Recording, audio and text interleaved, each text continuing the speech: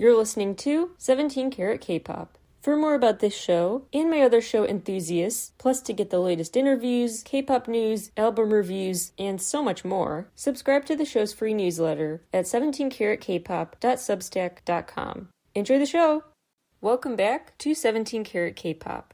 Before you listen to this episode, I do want to clarify that I really tried practicing my pronunciation. There's some words in this episode I may be mispronouncing or sounding like I'm clearly not a native speaker, and I really do apologize. I really have been practicing. Some pronunciations just don't come naturally to me as an English speaker, but people's names especially really matter. So I really do try to get it right. And I'm always open to corrections, so you're more than welcome to give me feedback about, hey, you didn't say that correctly. But I mean no disrespect, and I really just care about getting this right. Today's topic, all things C-pop and Chinese music history period, and how it differs from J-pop, K-pop, etc. There is just so much to get to, so we are just diving right in, going way back to the pretty much beginning of time when it comes to music being a thing. There's a fascinating book by Martin Puckner called Culture, The Story of Us from Cave Art to K-Pop. I'll link to the book on my site. It's interesting. He talks about, at the beginning of the book, two main kinds of views of what culture is. One is the perspective that culture is something you buy and you own and you keep. It belongs to someone. Another broad view of culture is that it's something that is seen for everyone and is meant to just kind of be universally owned. We all have it. We take it and use it. The artists give it to us. Any type of media. It becomes ours and we share it, and that's a big part of culture. This outlook was promoted heavily by a Chinese traveler, Xuanzang, who went to India, and then he brought Buddhist manuscripts back home to China, and he started realizing how much he believed that culture was meant to be shared. It wasn't something with a finite amount of it, and people had to be selfish about it. And that really shaped the worldview at that time there. And in China, the first music system, or one of the first, was really developed. Like music notes, period, and their meaning came from China in the 3rd millennium BC. Confucius really believed in music's power to connect people, be used in celebrations, be a powerful force for good. His influence led people feeling like they now had permission to engage in music, that it was okay and meant for special occasions, so it became, from the earliest days of it, affiliated with good memories, special occasions. During the Han Dynasty, 206 BC to 220 AD, there was a music bureau established to gather and edit ancient music, folk songs, literally ancient music. And actually, for many years, lyrics were seen as irrelevant. They saw music as so powerful on its own, instrumentally, that lyrics were not really a thought at first. That you could stir feelings in people, get music across, not because people hear it, but they feel it. Then, the Beijing Opera started. Well before Western civilizations ever used music notes, they were created in China and determined to be associated with certain planets and months of the year. Religious music especially was pretty specific, like you were expected to just sing that religious song at the time that corresponded to it. Whatever month it was supposed to be associated with, that was the scheduled time you could sing that. It's kind of like the Catholic Church equivalent of believing death would result if you played a certain chord in a church. People did believe, maybe superstitiously, in the power of music. Because if a dynasty failed, people would blame what they called an improper absolute pitch. The world sang in the wrong pitch, and we got bad luck that dynasty because of it. In 1949, the People's Republic of China was established, and this instrument, the erhu, became one you could just play on your own.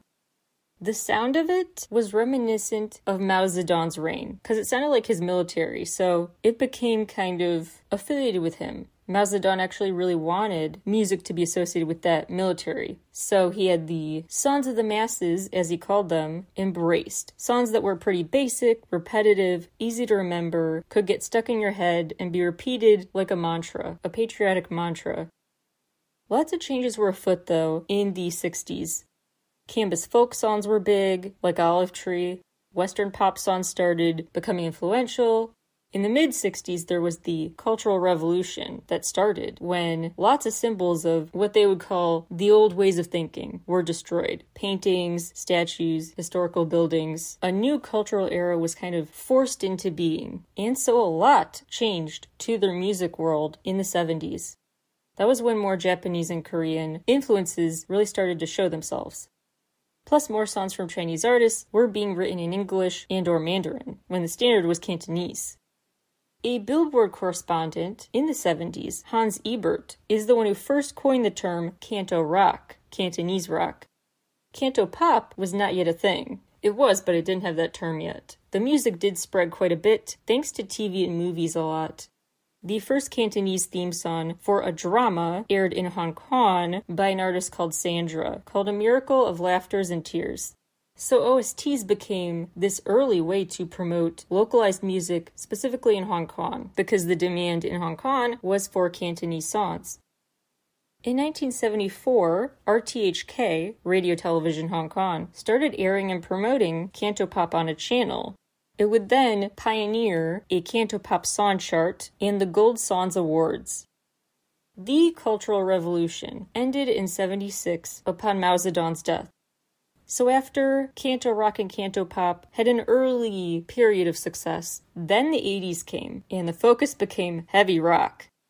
Then in the 90s, and in the 80s some, Cantopop also became big in a new way. It had a bigger second wave, and it was considered to be kind of just in its prime. Cantopop was very popular for its genre blending and distinctness. As opposed to the 70s, the 80s had a lot more Cantopop with a visual component. The Hong Kong Coliseum, other local venues were really big. That specific venue was a key one to have the music scene really stop and realize, hey, there's a lot of money to be made in the live music market. Since the 80s, CASH, the Composers and Authors Society of Hong Kong, has given out music awards, and in the mid-80s, Winnie Yu became the general manager at CR2, a commercial radio station. She set up a new policy that would promote local Cantopop tunes all the time. And by the end of '88, Cantopop accounted for 90% of that program's content. Before the 90s, media was territorialized, and Hong Kong was known for just having 2 free TV channels and 3 radio stations. Very small media reach. Big changes were afoot because of the rise of cable and satellite. This is when we had one of the main first clashes with Mandopop competing with Cantopop. Mandarin became threatening to the Cantonese pop popularity. Now in Hong Kong, you could watch way more than just Cantopop programs. You could check out a lot of Mandarin-speaking programs and other programs. And so record companies started placing more bets and investing more in lifting up Mandopop instead. Some Cantopop stars even pivoted and started singing in Mandarin. Mandopop also had an edge over Cantopop because it was easier to make. Cantopop is different. It takes a long time to write a Cantopop song by comparison because Cantonese is a language that changes based on how you pronounce stuff. So it's tonal, it's very nuanced. Translating it into a new version would take forever too. So Cantopop songs they require a long time, and with a music industry that just keeps getting faster, delivering Mandopop became a better bet for quantity's sake. Down the timeline, we will get back to the decline in Cantopop and full replacement, really, with Mandopop in terms of popularity. We'll get to that later on. But note the rumblings of an issue in Cantopop by comparison were already there in the 80s and 90s, relatively soon after its peak. The 80s had music shows, explicit promo of Cantopop, big Cantopop stars. Pop and rock were really thriving, in part because of all the artists and college students forming these art groups together and promoting their stuff. A lot of youth were getting involved in music. Some recording studios were still just state-run, very censored, but a lot of state-run studios lost subsidies in 1989, 90, and really needed to make a profit stat. So they really loosened up the censors to let more artists record there easier. They lowered the threshold to record there, and that really changed the game. In '89 was the Tiananmen Square protest, with pop and rock artist songs becoming big protest anthems. Nothing to My Name was really big for that, by Sui Jian, aka Sui Jian. He's really considered a father of C-pop and C-rock. so much miscellaneous stuff of note was happening in Hong Kong, in mainland China, regarding the music world. So this will not be very coherent and clear, so I won't really transition smoothly here. Lots of random updates in this part of the timeline. So here are just some things that happened throughout the 90s. Hong Kong was really thriving with its Coliseum, really started getting a ton of money from it. Back in '89, they had sold over 1.3 million tickets for a total profit that was about half the value of the local songs' combined total sales. New folk music, aka NFM, was pretty big. A new spin on folk music. It was kind of referring to a concept, a cultural milestone, more than the genre though. NFM was like a whole, concept and strategy and holistic way of promoting a song. The economic prosperity in Japan really helped trigger interest and attention that led to the success of NFM. This new spin on a classic style was also viewed as essential by the radio outlets in Beijing, who just were trying really hard to attract younger listeners again. Wave 1 was defined more by Western influences. Wave 2 was more live performance focused. And Wave 3 was defined more by concepts and marketing changes. So different waves exploring different aspects of promoting this new and improved sound. The Metro broadcast in Hong Kong started broadcasting Cantopop in '91. They also started an award show. In the 90s, 5 of the biggest international record companies set up shop in Asia and started promoting there, not just business. Lots was coming to Hong Kong and mainland China in the 90s, early aughts. The Pacific Coffee Company, McDonald's, Starbucks. Wan Ka-kwai, the lead singer of the group Beyond, died on stage. He fell off the stage, died from internal bleeding afterwards, because he spent days in a coma after he fell. It was really horrifying. Again, not connected to the other stories here, just blips in the timeline I find very notable. Between 1990 and 1994, music sales in Asia were up 660%, in large part thanks to gold record status achieving soundtracks for Disney stuff. Beauty and the Beast, Aladdin. Since then, Disney has really seized on this momentum there, and Cantonese covers of Disney songs have been a thing. Coco Lee was the voice of Mulan in a Mandarin version of the movie. The 90s was also when Faye Wan made it to the cover of Time magazine. Jackie Chun was invited to perform along the Hong Kong Philharmonic Society, and he then went on to just say, "This is great, I'm making a whole musical," and he starred in Snow Wolf Lake. The later 90s, though, were when Cantopop sales dropped. Cantopop sales were $1.6 billion in '98. In 2017, $200 million. $1.6 billion, now $200 million. This is also when people felt like the magic of Cantopop was no more. There was this very notable, buzzed-about essay in Billboard in '97 called The Cantopop Drop that overtly called this the end of their golden days. And Cantopop sales never recovered since the mid-90s. There were 9.2 million Cantopop albums sold in '96. 9.2 million. 2 years later, 4.9 million. In part, it's because demand changed. Like I said, opening up to cable, satellite, etc. led to more people being exposed to more languages and desiring music and content in those languages, so they weren't as interested singularly on getting Cantonese language stuff. Besides global media rise and perceived decline in just the song quality, some of the biggest Cantopop stars and songwriters passed away, and no one really picked up the torch the same way again. Meanwhile, C-pop as a whole still doing pretty well, just not the Cantopop faction. In '99, Yes Asia, an album distributor, noted that 85% of their pop music sales were thanks to a US customer. The US was buying 85% of Asian pop music from this retailer in '99. So the global interest was there. Plus, the money kept flowing, not from sales, but from those live shows. In 1989, in Hong Kong, they were having maybe 1, 2, or 3 alternative shows a year. 1 to 3 a year. 1 to 3 big standout showcases per year.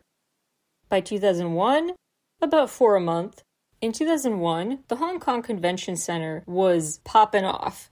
the Hong Kong hip-hop scene arrived. It was really meant to be a broader culture showcase, but it turned into a huge festival-type vibe.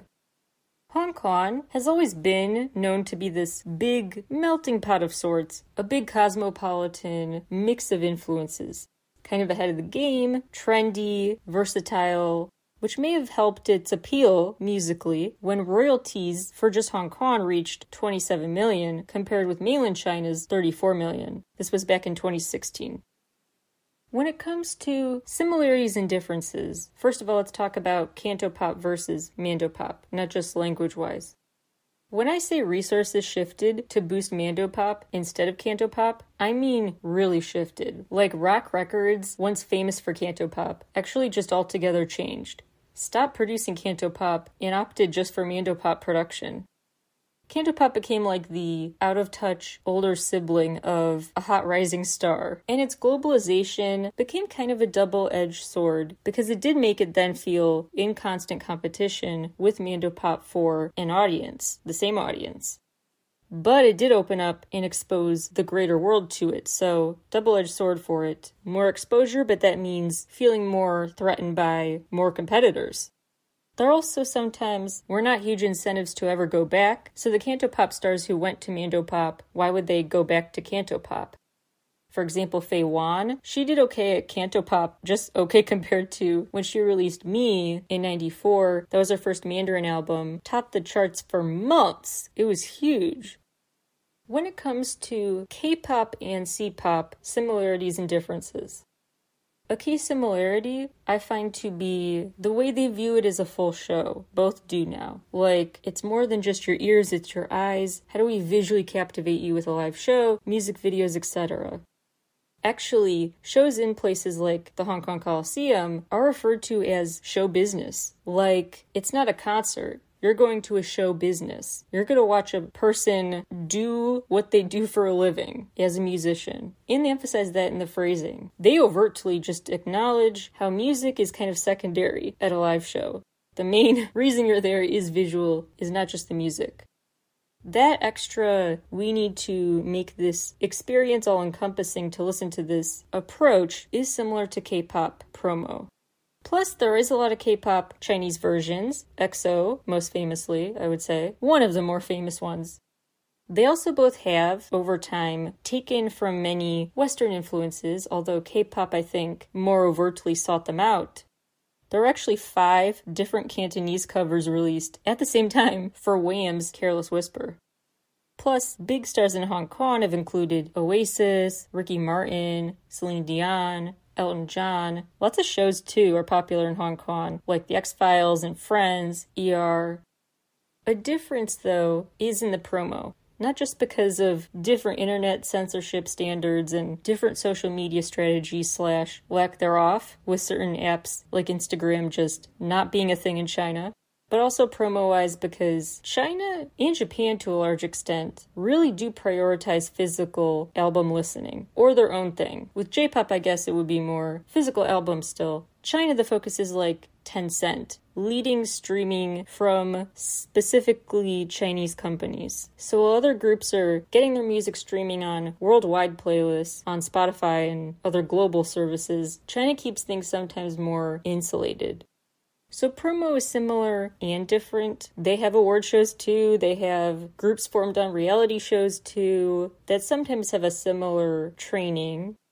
But the fandom culture is very different. It's quite discouraged. We've talked at length in many past episodes about that. They really do not think highly of how it looks. They view fandoms as yikes, like embarrassing / potentially harmful to the reputation of the place. On the world stage, they fear fandom culture. They really want to control the image of the artist because the second fans feel so emotionally connected to someone and that someone steps out of line, the whole country is viewed as being in a PR crisis, basically. Fandom activity seems kind of wound up in this worry about reputation maintenance on the world stage. Plus, C-pop stars don't often tour in the US, and why would they have to? one of the world's biggest economies, one of the biggest places population-wise in the world. There's enough of a population just in China, in mainland China, in Hong Kong. They have enough people in those places to make a living as a famous star without ever setting foot away from those places. So the goals and promo are different. Sonically, they're also different. All pop music does have some root similarities, but C-pop seems to be very less preoccupied with being trimmed down for radio play. Seems like many more C-pop artists than K-pop artists have like 5+ minute songs. Really nice, long, stretched out songs. Plus more ballads, more emotional stuff. Not too worried about staying high tempo. So there are just very different stylistic choices as opposed to K-pop that more overtly hopes to break onto the Western radio and stuff. K-pop also has a lot of details added, like perfect for a call and response, or, a fan channel along with it, the interactive elements, the ways they make it feel extra fun to hear live. C-pop doesn't really worry about that. If you don't find it catchy, whatever, we don't care. C-pop stars, though, have found success promoting on TV, too. Cantopop in particular, those stars really became more sought after, had higher brand ranking basically, after TV drama appearances became more normalized.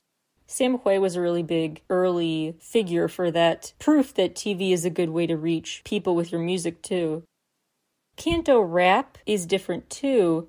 MC Yan, a member of LMF, put it really interesting. In a way, something to the effect of Western rap is focused on race-based oppression more, while Canto rap focuses on class-based oppression. Just an interesting way to put it, that in both cases they use it as an outlet to protest oppression, just in different forms as the focus. Obviously kind of simplified, but still notable way to think about it. And another huge difference with C-pop and any other pop really are how the semiotics are.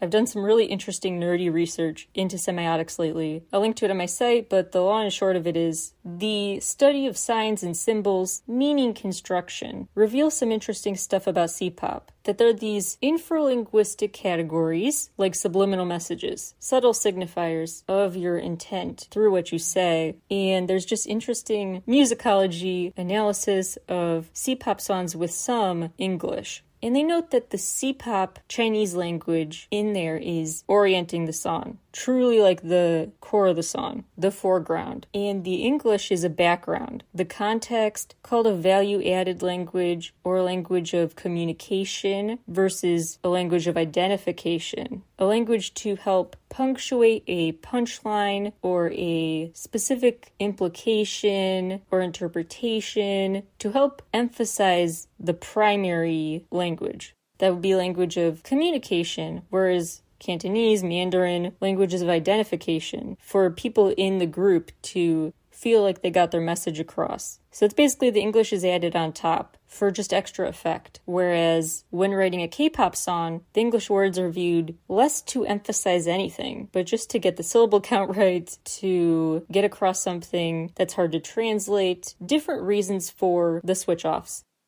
Although fan culture has been kind of discouraged in China, it is still there. There was this whole Yujin Soft company-led tour of sorts through China to promote K-pop for the teen demographic, where they had like quizzes, video screenings, kind of like a live theater interactive festival event vibe. And some Chinese fans have really resonated with K-pop stars, like NRG, New Radiancy Group, the boy band from '97. That K-pop group, one of its members passed away due to an infection in 2000, and Chinese fans flooded the phone lines and emails to show their condolences and share their memories of him.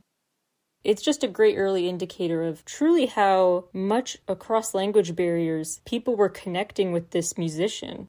So I'm just saying the picture is very nuanced, very complex. It's not like China is overtly anti-K-pop influence, but their ways of trying to approach it and their ways of approaching C-pop, they're not black and white, not necessarily endorsing K-pop, but they do recognize its potential. They tolerate it. There are, of course, times where stuff is banned. That's a whole other episode. I've gone on long enough. So, who are the C-pop artists to know about? I will have a separate episode with all of my C-pop recommendations and C-rock. I have many. But to get you started, C-pop queen from Taiwan, my girl Jolin.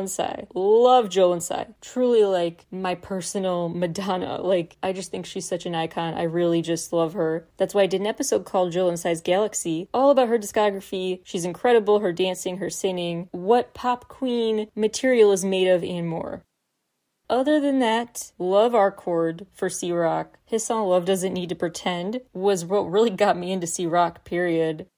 The twins set a new standard. They included coupons and bonus goodies in their albums, so they really raised the bar for why you should physically buy an album. They really won over younger audiences, and Cantopop really forevermore had more success marketing to teens and younger because of the twins. Then there are the four kings of C-pop, the kings of Cantopop they were dubbed. Andy Lau, Jackie Chun, his Overthrow of True Love album, oh my gosh, historic. Leon Lai, and Aaron Kwok.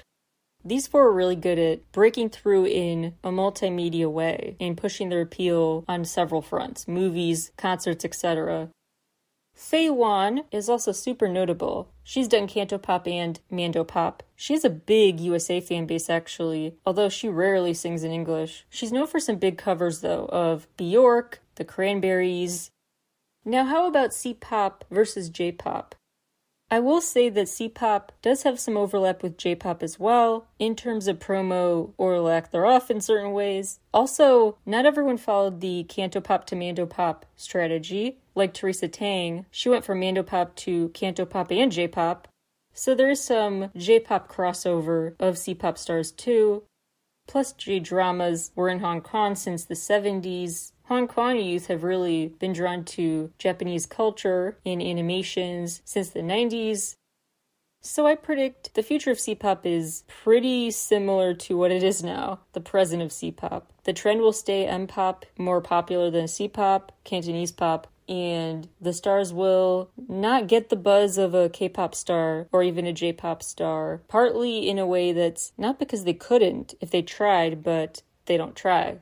Now, certain stars like Jolin Tsai, who have incredible live shows, really wanted to see the Ugly Beauty tour live, really want to see that come to the USA. I'm just, love that so much. Anyway, stars like her who really put on quite a show with dancing and stuff, and have tons of past musical eras. Each era is very specific to a character of hers in a way. Those performers seem to have so much potential for universal appeal. Plus she's had some Western collabs, Rehab, Max, and Steve Aoki. She's also worked with Madonna in a way. Jolin actually recorded a Chinese version of a Madonna audiobook for kids. She is Western fans like me, so I do think C-pop could still have a home, and like with the Faye Wan fans. Here, it's kind of just at a plateau I see, especially if you, which we don't have time for, but if you got into the geopolitics of this and just how tensions are high with China and the US, but they also need each other, some of the world's biggest economies and partners economically and adversaries economically and elsewise. So many complications there that make the touring possibilities not great. So it's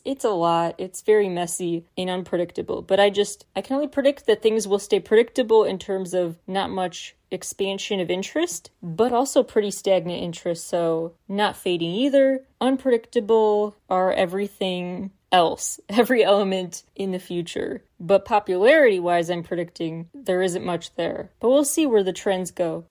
More to say and my specific recs on a new episode, so thank you all for tuning into this one today, and I will talk to you all again very soon. Bye everybody!